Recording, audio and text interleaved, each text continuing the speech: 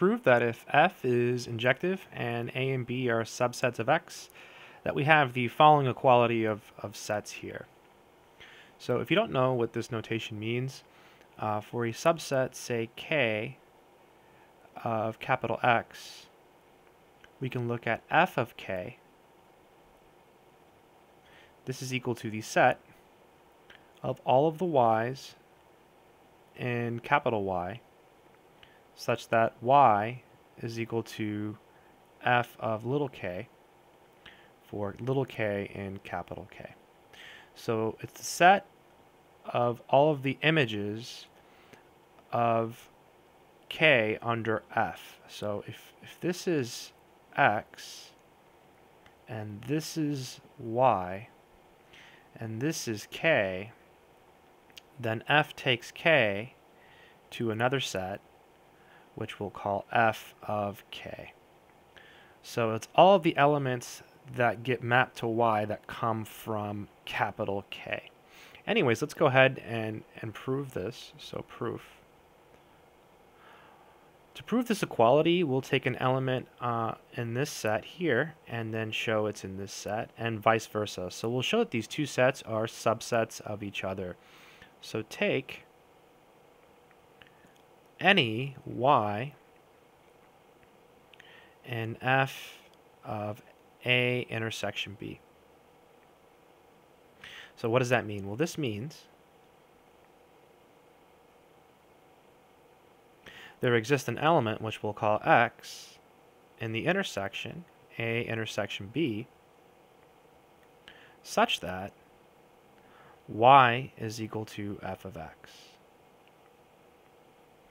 And what does it mean for x to be in the intersection? Well, since x is in the intersection of A with B,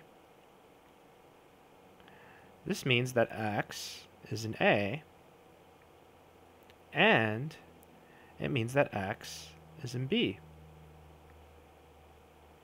So that means that y, which is equal to f of x, is in f of A, and y, which is equal to f of x, is in f of B.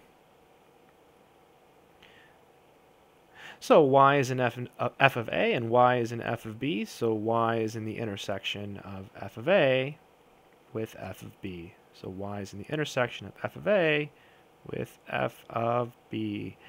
So we started with y in this set, and we showed it was in this set.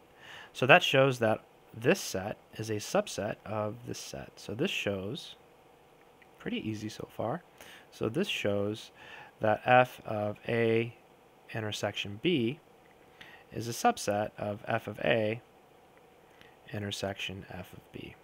So one down, one to go. We didn't use the fact that it was injective. And by the way, I probably should have written down, suppose this function is an injection, and suppose that these are subsets of x. Being a little sloppy, I guess. Let's show the other direction. So take any y and this set here, f of A intersect f of B. So what does it mean for y to be in the intersection? Well, it means that y is in f of A, and it means that y is in f of B. Now let's carefully write down what it means for y to be in each of these sets. So since y is in f of A, that means there exists an element which we'll call, say, little a in capital A, such that y is equal to f of A. Likewise, y is in f of B, so since y is in f of B, we can find an element which we'll call little b in capital B, such that y is equal to f of little b. So y is equal to f of A, and y is equal to f of B. So f of A is equal to f of B. But f is injective, so since f is injective, is injective, little a is equal to little b. And so we know that little a is in capital A, and little a is also equal to b, so little a is also in capital B. So A is in A intersect B.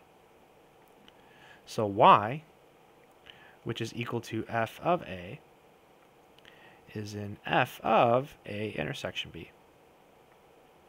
So we started with Y in this set, and we showed it's in this set. So this shows that f of A intersect f of B is a subset of f of A intersect B. So we showed the inclusion both ways, so we're done. So therefore, f of A intersect B is equal to f of A intersect f of B. Not a hard proof at all. It's just carefully using the definitions. I hope this helps.